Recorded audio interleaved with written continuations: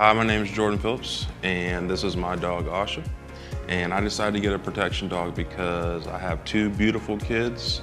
We felt like this was the best way for us to do it without any real danger in the house. Me and my fiance in 2019 decided to get Asha. We decided to keep Asha around for a few months as she was a puppy, just to get to know her, build that bond. Cool to see her be able to flip that switch from being a nice home dog that can play with the kids and then go straight into work mode. I asked Patrick Peterson where he took his dog Kobe, and he led me to Canine Defense.